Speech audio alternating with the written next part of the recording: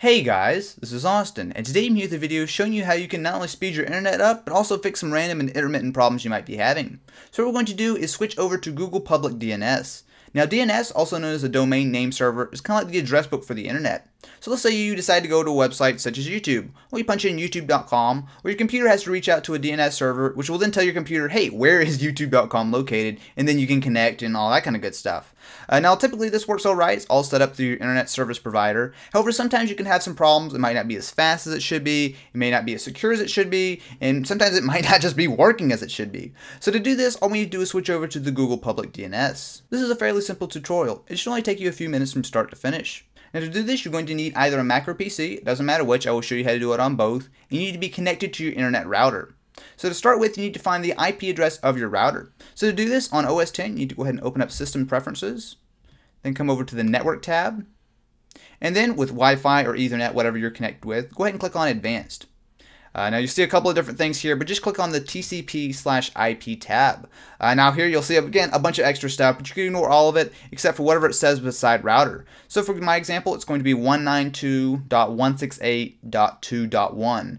So this is the IP address that I need. So for example, you might want to write it down, copy and paste it, whatever, but just keep in mind that you need to have it. On Windows, you need to go ahead and open up Network, go to Local Area Connection, and then click on Details. Again, you're going to see a lot of stuff here, but all that's important is the IP address listed beside your gateway. So again, go ahead and copy and paste this, write it down, whatever, but be sure you have it for this next step. Once you have your IP address, you need to go ahead and open up your browser. It doesn't really matter whichever one you use. And then go up to the address bar. Now instead of typing in a typical thing like YouTube or Google or whatever, go ahead and type that IP address that we just found. So again, in my case, it's 192.168.2.1.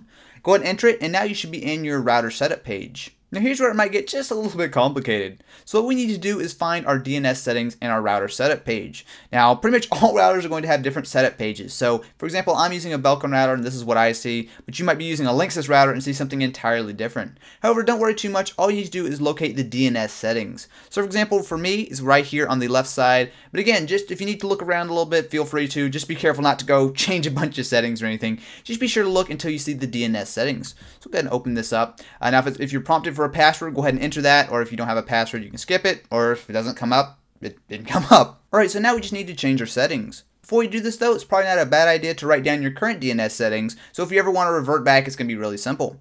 So I have a couple of options here. If you have an automatic from ISP button, go ahead and shut that off, and you're going to see a DNS address as well as most likely a secondary DNS address. So for the first one, you just need to type in 8.8.8.8. And for the secondary, you need to type in 8.8.4.4.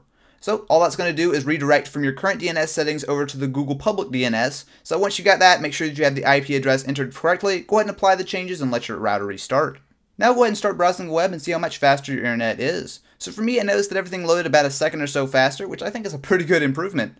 Anyway guys, if you enjoyed this video, definitely be sure to leave it a thumbs up. Really appreciate that. And if you're interested in more videos, tutorials, all that kind of good stuff like this, be sure to subscribe.